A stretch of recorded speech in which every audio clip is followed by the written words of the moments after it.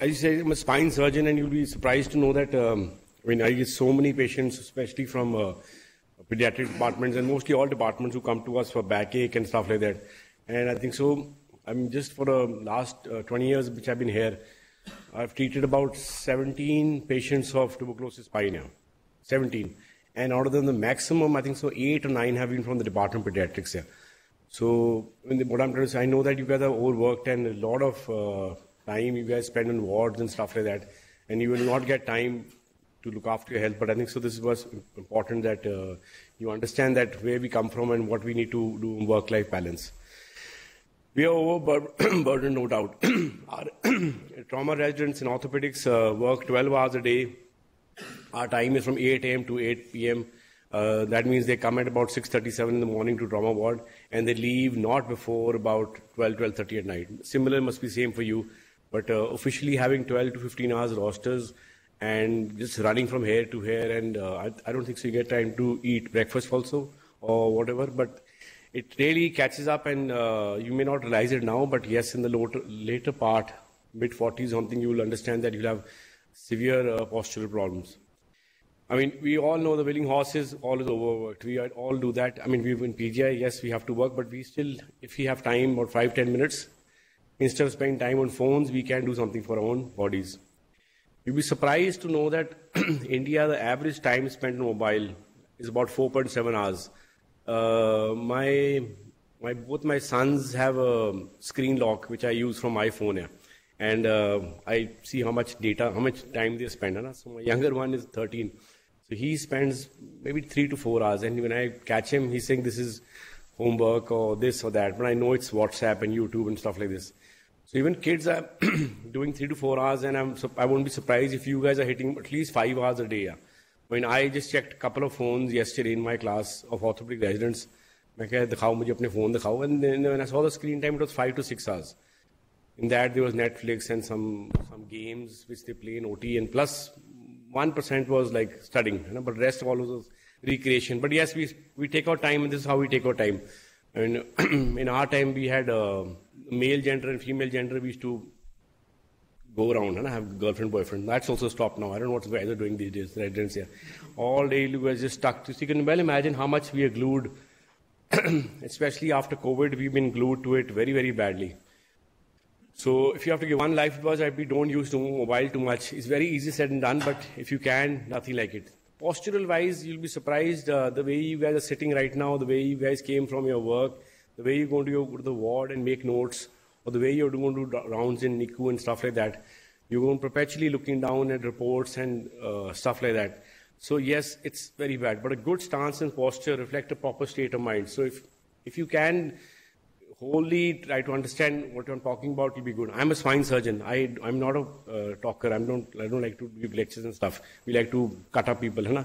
But if I can, I'm just trying to understand that this is a really important topic for people here. Does posture matter for doctors? If you look at the literature, that if there was a study carried out last year, about 5,000 surgeons, 68% reported generalized pain. And I can tell you that from ENT, eye, opthal already told you, and gynae, general surgery, plastic surgery, pediatric surgery, every single surgical department of PGI, from professor to assistant to resident, has probably come to us in OPD. Everyone. The head of departments, even the head of department taken medical leave from me, so you won't be surprised. Huh? So, but they've all come to us at some stage or other while doing surgery. Surgeries may up to be a 12-15 hour surgery. As a surgeon perspective, I can tell you that it is really causing a lot of damage. It affects the operation that the patient themselves also have to extend leaves of absence for retiring early. A lot of surgeons, you will realize, even ophthalmologists, even dentists, as a matter of fact, the way they sit and do the surgery, it affects their way of working, and their productivity decreases as they go by. Decade-wise, if you see back, you're supposed to be the most productive when you hit 45 or 50. You should be doing like 12, 15 hour surgeries, but it's not the same now. I've seen my colleagues who will give surgeries to residents. You do the surgery, I'm just sitting. What are they doing? They're watching Netflix here. But still, on the hand, but they're tired to do these surgeries. And a lot of issues happen to this. So we want to understand this. So just to understand, you all know, you guys are all pediatric fellows, and you guys know what spines are, but you have three different spines. One is cervical spine, thoracic spine, and lumbar spine. There are different curves, like a C-shaped curve at the cervical spine, ulta C-shaped curve at the thoracic, and again a C-shaped at the lumbar spine. So these are normal postural, which you all should have. If you have and maintain this, you're good. You can go read about this, which muscles are involved. There are many muscles involved for posture and stuff like that. But just to realize there are about maybe 30 muscles involved to just keep you erect. So if someone has given you erect spine, that's the only difference we have from the monkeys here. So if you can maintain these guys, they're good. But you can't take them for granted. You have to maintain and make sure that you keep doing these surgeries. Ladies, on the other hand, they get pregnant and they get a pendulous abdomen. They get a very, very weak core. So we have hordes of pregnant ladies, especially residents who come to us in residency who've had children, and they have very weak abdomens. And to build up a core, it takes up to 6 months here. So if you're good now and you do exercises, you should not be hitting this problem later on. Why are we suffering from bad posture? Like I was saying, it's the leading cause: phones, televisions, and laptops. In Department of Orthopedics, when we joined, we bought a couple of books, which are about 30,000 rupees here. And I had to borrow money from my parents, and I said I need to buy a Campbell, which is which makes me 5 kilos. This thing, pediatrics, I don't remember Nelson, I don't know which book you guys read here. But now no one is buying books here. No, the last 6 to 7 batches in the Department of Orthopedics, no one has ever bought a physical books. All their books are on their phones here. I don't know about you guys, but books are on the iPad or on the phone. So what happens is when they want to go correlate or read something, they will go back and read on the smartphone or the iPad or the laptop. So the e-books are really causing an issue because you're going back and reading these things here. So there's no time for exercise. I asked my resident, the guys who joined 6 months back, and we have a mentorship program in Department of Orthopedics in which one faculty looks after about 5 or 6 residents. And those residents, they stick with you for 3 years. You take them out for coffee, you do their bank account. For South Indians, I've even bought shoes because they refuse to buy shoes. I don't know why. So these guys who come stay with us for 3 years, I mean, I ask them, frankly, it's an open thing. What's the issues? They kill us that this guy didn't give us leave and our thesis is not complete. But when it comes down to work, you'll be surprised. They literally don't get time. Yeah. I mean, I think so. If they come at work at 8 o'clock, 7:57 or something, they wake up here. And they just come and then they don't have breakfast. They're in surgery all day, go home by 12:30 and sleep again. I don't have time for surgery. I mean, no time for studies, so let alone for their own health. But it's a big issue. Simple test which we ask patients or residents, anyone who comes to me, they come with a huge bag. I don't know how much you guys carry in a bag. I don't know what you carry in a bag, but they carry their bags, they got a stethoscope, and they are stooped front. And whenever someone comes, there are already 2 friends of his who come, all girls or boys or whatever. And they've all stooped like this, and they're looking at me, sir, we have backache, and my neck is this. You can close your eyes and know what they're talking about. So first thing I tell them to go stand by the wall here. So if you're able to stand by the wall, so basically, I'll just show you the thing here. If you stand by the wall, you should be able to put your full head and your buttocks and your back and leave about 2 inches from the heels.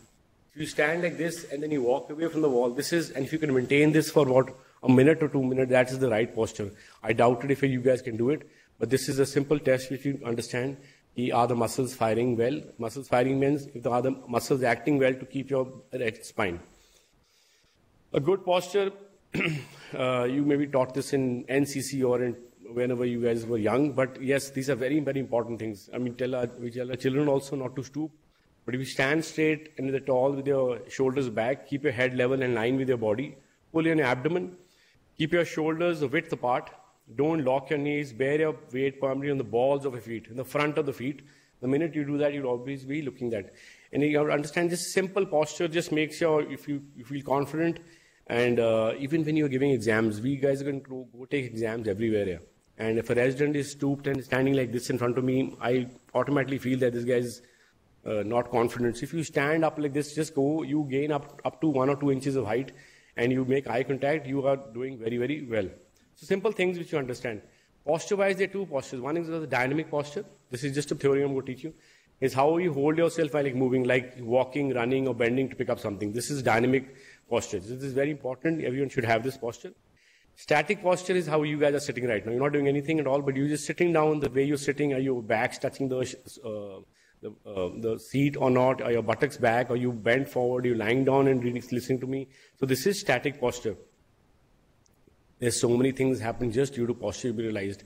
You see all these things. What's happening? This could be you could be going to a psychiatrist clinic, could be a orthopedics clinic or a pain medicine clinic. These are all things that happen just basically due to posture. I'll explain you how. So here I'm just going to talk about neck pain or how it's affecting the types of posture, the prevention, how we can do it, how we can manage them conservatively in your place, in your way. Tips for sitting and standing, a small video which I was asked by Dr. Jayendra to just give, which you can just see for some Gora will speak, so it'll be nice you can hear that. So neck pain prevalence is 27 per 1,000 population in 2019. I'm pretty sure this is higher now, and even after COVID, this is pre-COVID, yeah, so it must have gone really high. People on average spend 5 to 6 hours a day with head tilted, reading and texting. So what's happening to the neck, I'll just explain, but I'm pretty sure if you guys see your phones, 5 to 6 hours per day, I'm not saying you're not working, but this is not productive working. You're looking down, checking reports, your WhatsApp, you're messaging with people, and someone sends you a report, you spend a minute to read that report and stuff like that. So a lot of stuff happening by just this. That includes about 700 to 1,400 hours of bad posture here. So, 20% of your life you're going to spend sleeping, rest 80% out of that, 20% you're going to have a bad posture and like this. So literally people are going to go, I think so another 20 years if the phones or something doesn't happen, we're all going to be walking like idiots here. So New York Post article is tech is turning millennials into generation of hunchbacks. I'm pretty sure all millennials here except Professor Jeet, he's the only guy with white hair. But the rest, all you guys look like young millennials out here. Dr. Saini also looks very young here. So what are the neck pain risk factors? There's psychological and biological. This is not a theory test for you, but I'm just trying to tell you that there are many issues when you have a pain. So when a patient comes to us with bad posture or whatever, we actually look at the wholesome picture. We try to see the pain generators. Where are they coming from? Are the patient, am I just going to blindly say that your posture is bad? Could be maybe having some other problems. So what the thing is, the chicken and egg story here. So patient has stress, anxiety of exams, at work and stuff like that, he loses his self-esteem, he kind of stoops down and walks. So the bad posture not to blame, the anxiety and stress is to blame for the bad posture. So we have to go in depth to find out exactly what's happening. Why I'm saying this is because we all look for a quick fix. Just give me some medicine, I'll be back tomorrow, or give me 2 weeks rest so I can't cope up with my work and stuff like this. The issue is that if we have to understand why it's happening, because painkillers will not actually work here. They'll work here for 48 hours, 72 hours.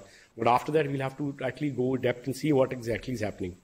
There's a word called text neck. Yeah, it's by Dr. Dean Fishman, he's a chiropractor. Text neck or turtleneck posture can be described repeated stress injuries and pain sustained from excessive watching or texting on handheld devices for a long period of time. I do a lot of cervical spine surgeries, and we've done multiple. We do 500 surgeries a year, and out of that, I think about 150, 200 must be of cervical spine, young to age and all. But most of these patients who are coming to us, you'll be surprised, just if I tell them to put the phone on the side, if I tell the husband to take it from the lady or vice versa, whatever, or from the children, most of these conditions get okay. So it's just basic thing is causing an issue. There are many stuff which is happening that higher prevalence and probability of developing both bad and back pain if you're holding a mobile more than 10 hours a week. So we are holding at least 70 hours a week, I think so 7 times. A recent study in Thailand showed that text neck syndrome has become a global, I don't know why they're doing studies in Thailand, there's so much more to do there, but they're showing that text neck syndrome has become a global epidemic affecting large and number populations. So there's a lot of happening everywhere. And there are a lot of articles, and I don't want to put all the articles there to bore you in the morning, but just basically if you're walking with a phone also, the way you're walking and the way you walk also is causing a bad back. I'll just explain how that is happening. China syndrome, so we had gone to Beijing about 3 years back and for a conference, and there's a orthopedic hospital there, and Professor Manley was the head of the department, so he invited us for a similar talk. We had gone there. And after giving the talk, so we said we'll just give a walk around the hospital. That hospital had 1,000 beds for orthopedics itself, only for orthopedics. I don't know about pediatrics and other stuff, but for pediatrics, it had 1,000-bedded hospital. And PGI, we have about 100 beds maximum. So you can well imagine there are 1,000 beds in China. So we went to the OPD and we went to the surgical, and it was N2X. You can go, whatever value you can imagine is in N2X in China. So we went to the OPD, the clinics, we went to the clinics, and there was a long where there were about 12 plastic technicians, just guys who put plasters. So there were 12 of them standing in one row. They was just doing plasters. So we called our translator and asked him, what is the commonest thing? So one of the translators asked them, so he says we put 35,000 plasters per month on ankles only. Yeah. So that's 35,000 plasters per month on ankles, just ankles, not even talking about wrists and stuff like that. And we said, what's the cause? The main cause is because these people are walking like this and they fall off the berm. Yeah. They're crossing roads, they fall off. They're crossing anywhere and they fall off. So in Beijing itself, in one hospital, there are 18 hospitals in Beijing. So in one hospital, only 35,000 people are getting this. So in China, wherever you go, there are signs put up now that the guy is crossing the road like this. So there's a sign made of a person holding this thing. It's like deer crossing. Similarly, there's a sign of a person standing doing this. So you have to go slow your car there. So it's amazing. It's in Europe also it started here. So I think it will start here in India soon. So a lot of people are just looking down and texting. It's sad also because most of the guys who come to us with road traffic accidents, we get 15 to 20 polytrauma per day. Yeah. And bad injuries. Everything's broken, chest injuries, stuff like that. If you dealt with them, even a lot of them, 20-30%, were on mobile phones when they had an accident. Yeah. So in Chandigarh also, even they're not even scared of the police, still they're on something is coming and they have to check that message and they come into accident. They may have some injury or they may cause someone else harm. So it's very sad. Neck pain is 4 types. One is no sign symptoms. It's not major pathology. Everyone's had it here, I'm pretty sure. Grade 2 is there is no symptoms causing but a little bit issue with active daily living. Grade 3 is no sign symptoms, major pathology, but may include DTRs and sensory and motor effects. It starts affecting the neck and they may have a disc prolapse and stuff. Grade 4 is something actually happens. So patients had a fracture and stuff like that. So when text neck is grade 1, 2, and I'm seeing a lot of patients of grade 3 also come to us with this same issue. This is a slide I want you to see and remember tonight. If you can remember one slide from my talk, yeah. One on the right, the extreme one towards me, that is a typical feature of any resident I've seen walking around here. They're just texting and walking like this. When you're walking and your chin is touching your sternum and you are just doing this, I mean, a lot of people are doing this, and I think so everyone does this. 60 pounds pressure goes on cervical spine. 60 pounds, yeah. That's about 27, 28 kilos of weight, pressure goes on your stuff. So you can imagine we are supposed to be like this. And I don't think so anyone 0 degree guys ever I've seen till now.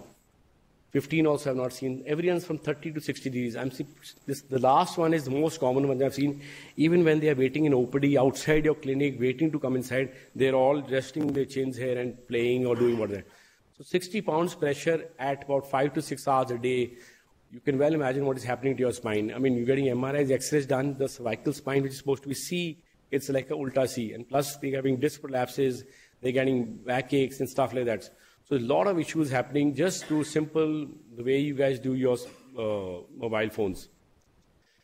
So you got these kind of postures. You got kyphosis, the bending it forward. You got a flat back, the lordosis is gone. You got a sway back when you stand like this, and you got a forward head thing. So I'm just going to touch what it is. Forward head is something that happens due to the way you guys use your phones. And everyone, I think so 60-70% of people sitting here will be having this. There's no one who's like this. If I make you guys stand by the wall, or you just go after this, go stand by the wall, you will not manage standing for more than 2 minutes.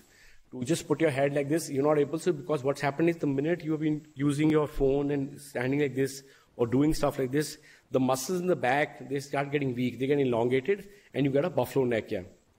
A lot of ladies, ladies get this more often, and they get a huge neck pain, and they say, I have pain here all the time, sir, we have pain here, and it goes up to the head, goes down to the arms, and they have, basically what happens is the muscles are not used, they just start getting elongated, they lose their elasticity, they become flaccid, and fat deposition comes in it. So next thing which you get is fibromyalgia, and then you get chronic fatigue syndrome, which is a bad thing, and you have insomnia and stuff like this. So simple, just the phone is killing you. Symptom-wise, you can just see there's so many symptoms. I mean, I'm not going to go into detail, but you can get muscle spasms, you get poor balance, you get headaches and migraines, which is very common due to stuff like this. fatigue, chronic fatigue syndrome, which is very, very common. It's coming to us. I mean, even any patient, anyone who's having their 12 points, pain, hair around the breast, below, just underneath the dimple of Venus, both trochanters, around the thighs and the knees, having irritability syndromes, you're always irritated all the time, you can't sleep more than 5 hours at night. This is all part of chronic fatigue syndrome. And it's not easy to treat these patients. And the triggering point is basically, could be vitamin D deficiency or anxiety issue, but it's 30% is due to the smartphone usage on your bad posture. So if you don't want all this coming to you, the simple thing you avoid and decrease your thing. So like I said, when you are standing like this, you stand just like this. You think this is normal, but this is not normal. Your head is actually stooped about 1 or 2 centimeters front of the sagittal line. So this is causing the muscles are going long and weakened. Then the ones which are just holding your head straight, they are also not working. You get eye symptoms, you get difficulty sleeping, ring in the ear, eye pain. These are all documented things from journals, and we've seen this in history. I'm not making this up. You can get low immunity, attention deficit disorders. Autism is also attributed to this. And you guys must be treating autism, but this is also attributed to this. There's another slide. I gave this talk to kids in school, and I mean, all the mothers thanked me, thank you. But the children also abused me. My kids' friends and all abused me because I cut down their this 1 or 2 hour technology. So they asked me, doctor, how much do you use? So I said, my son doesn't have a phone only. I just made it up here. So then all the phones are confiscated. So it's very, very funny. But my son has a phone. But 60% psychological. I can say for a fact, I've had fights with my children just because of phone. The minute I take the phone away or take the PlayStation away or something, they get irritability and start talking back. And it's a fact, and this is happening. Kyphosis refers to an exaggerated curvature. This is normally the kyphotic spine. You will not get it now. You can get it, you get the Duagas hump, or you get stuff like this when you grow old. After 45, you need to have a lot of calcium and supplements to make sure you don't get this. A lot of ladies get sarcopenia and they get stuff like this. But yes, we've started getting low BMD and the DEXA scan of -2, 2.5, even in residents. I mean, residents who are coming to me at 30, 31, who just in the last final year of SRship, they are getting very low bone density. Sway back is called hyperlordosis. We've seen people even walk like that. They think it's cool, but that's just becomes a way of walking. Again, the muscles are very loose, and the younger the guys, the first 2-3 guys residents, they usually walk like this. I don't know how they walk like that. Flat back is basically it's also with bad posture. The lordosis, which is the one curve you should have in your spine, it goes away. You just lose your curves and you're like a straight guy. And it's also called a lot of axial back pain. So when do you need to come to me? I'm not saying don't come to me when you have these things, but you need to come to us a minute before that. Ask for the physiotherapist or anyone. But there are a lot of red flag signs, and a lot of patients are getting affected, and they are getting, I'm not saying the bad posture is causing that patient requires surgery, but the bad posture is causing a disc prolapse and an axial disc disintegration, and patients getting canal stenosis or pain in the arms and necks, and they end up getting surgery done. Prevention, I mean, I can't say this enough, but this will come in front. Like when you tell someone, we have to agree this is addiction, With addiction on these phones, the smartphones, it's like when you want to give up alcohol and you want to give up smoking.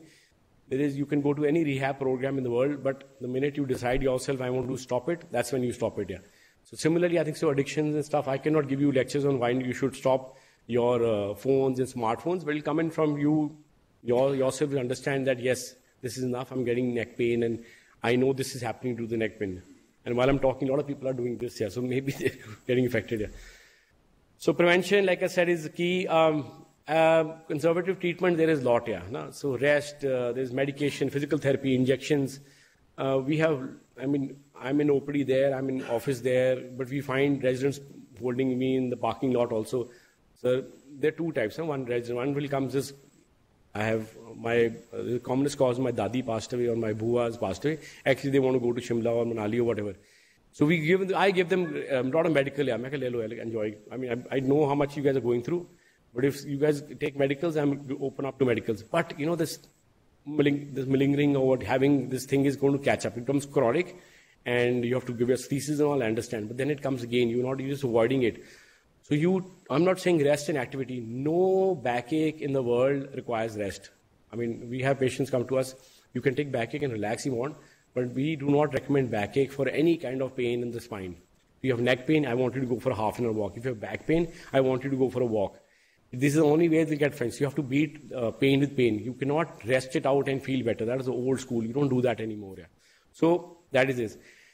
Medications and all, we do not like recommending stuff, vitamin D and stuff like this. I don't like to give painkillers to anyone. I mean, it's very, you see in there that bag of yours which you're carrying, Alibaba wala, there are Dolomed MR and these Mobizox and I don't know what you put inside, and you pop one and you go for your thing. You having a Suminat and go for your lecture. So a lot of patients having, a lot of residents having backache and they're just popping pills and migraines and stuff like that. So there's a lot of issues are going to happen in the long run if you keep doing this. Injections and all we give, it's faster. I mean, a lot of patients, a lot of residents have come to us, a lot of surgeons who I need to do a long Whipple surgery tomorrow, or I'm doing this. I have given neck pain and injections in the neck just to make sure their acute episode goes. So yes, that is part of the thing. There's a lot of stuff happening. You can do whatever you want. You can come to us. You could understand. Basically, there's a lot of stuff on it. But basic thing, if you can go for a walk, half an hour and 45 minutes in the morning, evening, it solves everything in the world. You can do a brisk walk. It'll look after your heart. If you walk half an hour, 45 minutes per day, the good thing about humans is we are not used to walking like this. So the minute we tend to walk more than 10 minutes, our posture automatically starts correcting. We tend to balance our head on our body, and our back also gets corrected. So if you're walking again without the phone, if you're walking, put your phone on the side, you walk 20, 30 minutes, automatically your posture gets fine. So that's the easiest thing for us. You don't need to learn hi-fi exercise and stuff like that, but that is the commonest thing. The way you are sitting right now, so what basically you want to sit with your back straight and shoulders back. Your buttock should touch the back of your chair. I mean, there should be a device here. The minute who's not touching the buttock, they should get like electrocuted on there. That's the only way to, because 7:45 morning class, I know, sorry, but this is the way it is. Your curve should be maintained if you can, and you draw yourself up and, just sit out and put your shoulders out like this, and then just hold the breath for 10 seconds and let it go. That's the ideal posture when you should have when you sit and release the position and this is the typical position. You have to distribute your body weight evenly on both hips. Make sure you're not turning and keep moving. So there are a lot of fidgety children who have seen who keep moving the one arm, one leg over the other. That also is not actually helping. So try to maintain that posture for 10 minutes, 15 minutes. It's like meditation, yeah. And you bend your knees at a right angle. Use a footstool or rest in your body if possible. And keep your feet flat on the floor.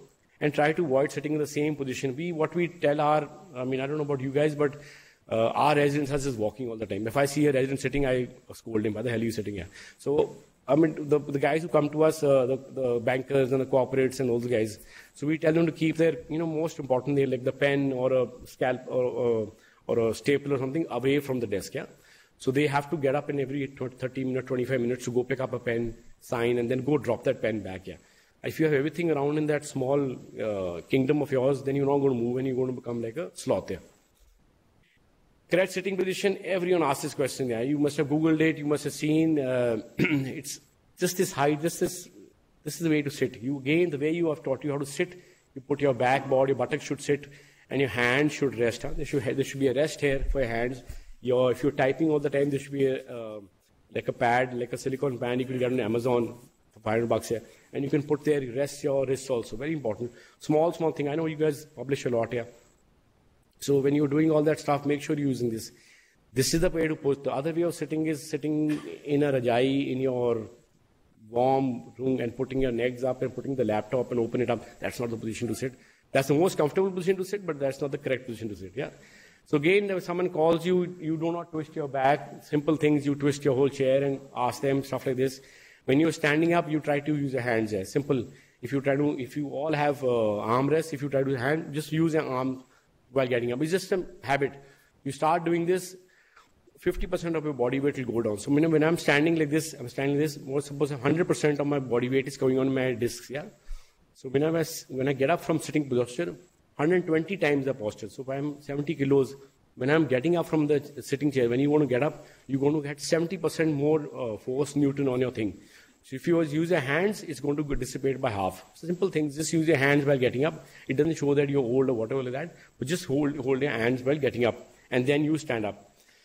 Avoid bonding forward at your waist. Again, the bad posture is like this. If you are standing like this, the minute you breathe and you put your chest out, everything gets straight. Yeah.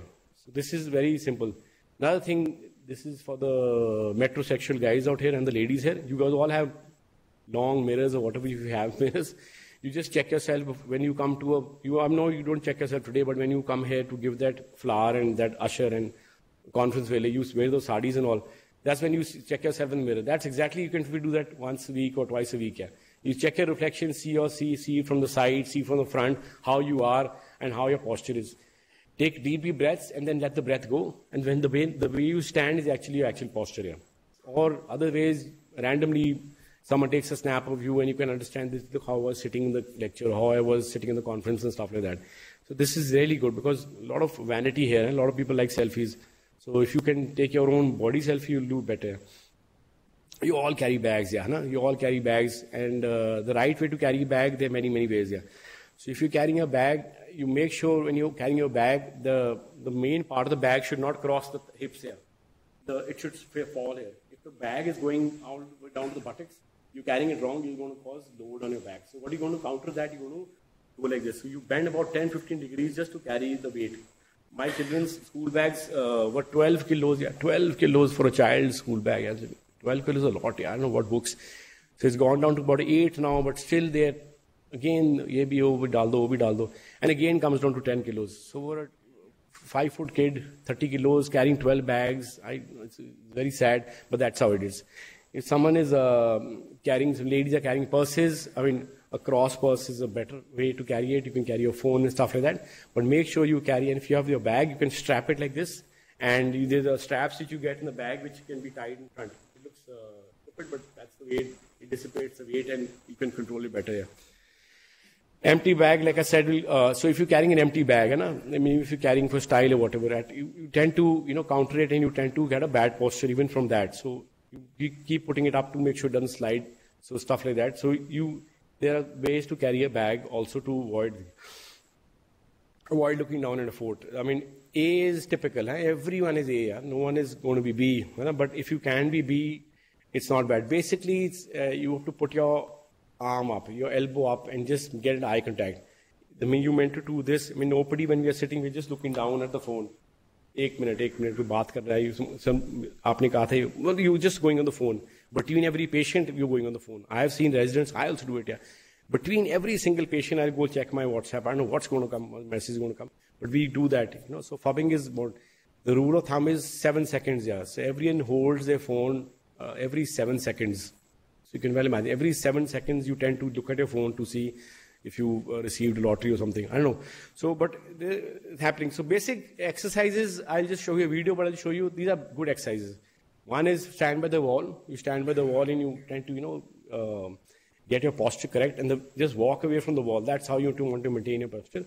But exercises, you have flexion exercises, basic exercise I can make you guys do right now. If you guys can you put your shoulders up to your ears? Everyone. Also Professor Jeet, I don't care you HOD. Come on, everyone. All of you guys do one like this. And you go up like this. And you hold it like this for 10 seconds. It'll open up your spine. Another exercise we want to do is, you just put your elbows back.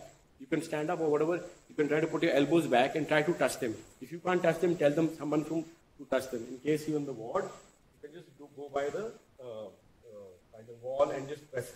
What you want is, this is just trying to put your elbows together. This will open up muscles which you didn't know you have. And this will really make you good, yeah. This is another, this is another one which you can do. This is part of the exercise I'm telling you. Chin tucks, again, you can do the exercise while sitting. You just press your chin like this, hold it like this for 5-10 seconds, and then leave it. You press it like this for 5 seconds, and then leave it. Keep repeating it. This is at the desk. It makes these guys strong, makes your muscles strong, and it will really help you. Single extension, you can do exercise at home. You can sit upright in a chair, feet planted, lift one leg to horizontal position, hold it like that for 10 seconds, let it go, and the other leg. So basically, these are things which you're doing while working. I can drop this, leave this PowerPoint here only. You can make it a PDF and distribute it among yourselves there. And so you can do it exercise later on. And I'll give it to Dr. Yadav, he can distribute to you guys. Again, stand up straight and tall. Keep your shoulders back, put your stomach in, put your weight mostly in the balls of your feet, the front part of the feet. Make sure to try to just walk on the ball of the feet, automatically your weight gets straight. Keep your head level. Let your arms hang down laterally by side. Keep your feet about shoulder width apart. So the minute you don't try to stand like this, you stand like this. Yeah? So bear hugs, this one, you can just give yourself a hug, yeah. And I remember I used to do this in children, yeah. You hug like this. It just shows some girls kissing you. So, but I'm just saying, this is something you can do, and you can try to do it as much as possible. It opens up muscles in your body. Calf raises is also very easy. You're waiting for your consultant who is coming in 2 minutes up the lift for the rounds. But the guy doesn't show up for 20 minutes, I know. Na? You just do this while standing at the ward. Yeah. Just stand, keep walking, stand on your toes, stand on your heels, stand on your toes, stand on your heels. This simple thing which also will do wonders of good for you. A small video, you can see it if you have time. You have time? No time? You have time? I think it's a 7-8 minutes video. And you're someone who sits for the majority of the day, whether it's sitting at home, the office, driving, or just general inactivity, then odds are your body has over time adapted to become a very efficient sitter. Yes, your body over time actually gets really good at sitting by turning off certain muscles and overactivating other muscles. And when you then combine this with the fact that most people don't just sit and instead slouch forward, lean sideways, and do all kinds of things to make themselves more comfortable, it leads to a host of problems and imbalances that arise when you're not sitting. And typically what this will lead to is more or less the development of the following posture, where the head protrudes forward, the mid back and shoulders round forward, and the lower back arches excessively with an anterior tilt to the pelvis.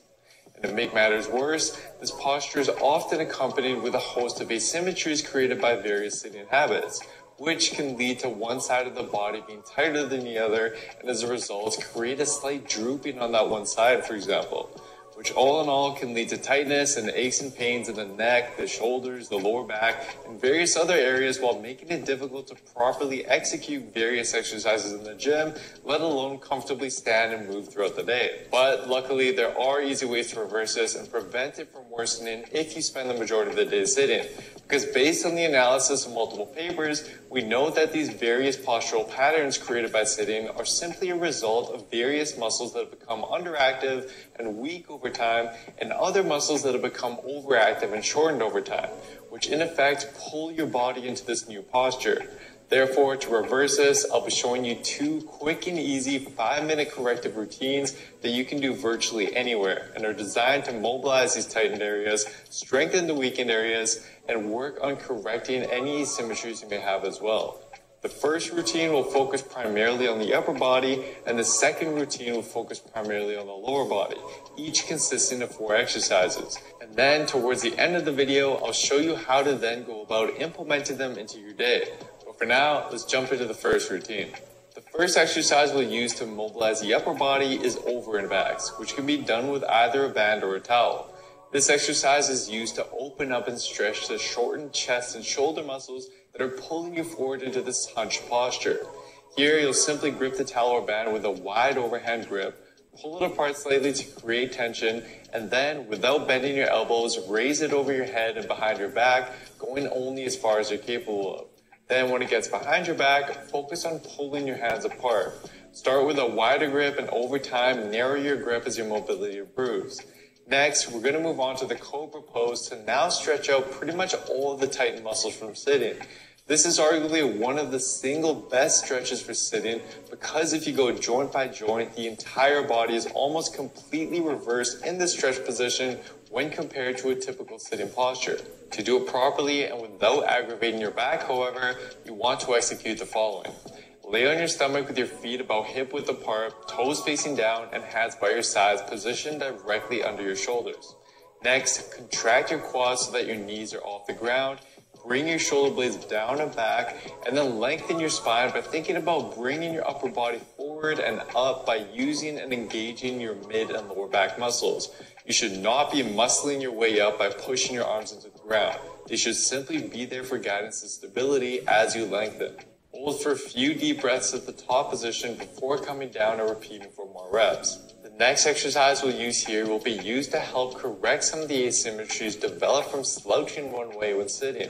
This causes your muscles in your sides, such as your QL, to tighten up and commonly droop your body one way as a result. For these, we'll perform a simple stand and reach where you hold one hand at your hip, and then with your other arm, you want to extend up and back behind your body at a diagonal. Think about reaching towards the ceiling and experiment with different angles until you find the angle that best creates a stretch in your side shown here. Hold the in position for about 5 to 10 seconds and then repeat for reps before switching to the other side. And you'll probably notice that one side is tighter than the other as a result of your slouching, in which case you'd want to spend a little bit more time and do more reps on that tighter side. Next, we're going to move on to strengthening some of the weakened upper body muscles. More specifically, the weakened lower traps that contribute to that hunched over posture and the weakened neck flexors that contribute to that forward head posture. To do so, we'll use wall slides with chin nods. Here, simply stand against a wall with ideally both your upper back and lower back completely flat against it. Then slide your arms up and down against it like so. Then, with the back of your head against the wall, simultaneously perform reps of chin nods where you tuck your chin into your chest by using those deep neck flexors to basically give yourself a double chin. As you raise your arms, you should feel a strong contraction in your mid-back, and as you perform the chin nods, you should feel the muscles in the front of your neck working. This combination of wall slides and chin nods is an effective way to correct both that hunch posture and that forward head posture at the same time. If the wall slides are too difficult to start though, you can perform shoulder W's like so as an alternative. Next, it's time to move on to focusing a little bit more on the mid and lower body muscles with the second routine. To start off though, we'll work on thoracic or mid-back mobility that gets stiffened from sitting and not only promotes that hunched over posture, but can also lead to problems and compensations in the lower back and lower body as well. To do so, we use thoracic rotations, where you get on all fours, sit your hips back towards your heels, place one hand extended out in front of you, and the other held behind your neck like so. Then simply bring your elbow down towards the floor, and while following your elbow with your eyes, rotate your elbow up towards the ceiling as far as you can. Hold the top position briefly, and then come back down for more reps before moving to the next side. You should feel a good stretch in your mid-back area as you do so. Next, we're going to move on to stretching out the hip flexors, which have become tightened over time and are pulling the pelvis into that anterior pelvic tilt. To do so, we use a simple kneeling hip flexor stretch. But the key to this exercise's effectiveness, which most people overlook, is to first posteriorly tilt your pelvis by contracting your glutes and abs. Then, only once you properly set your pelvis, gently lean forward until you feel a deep stretch in the front hip of your back leg.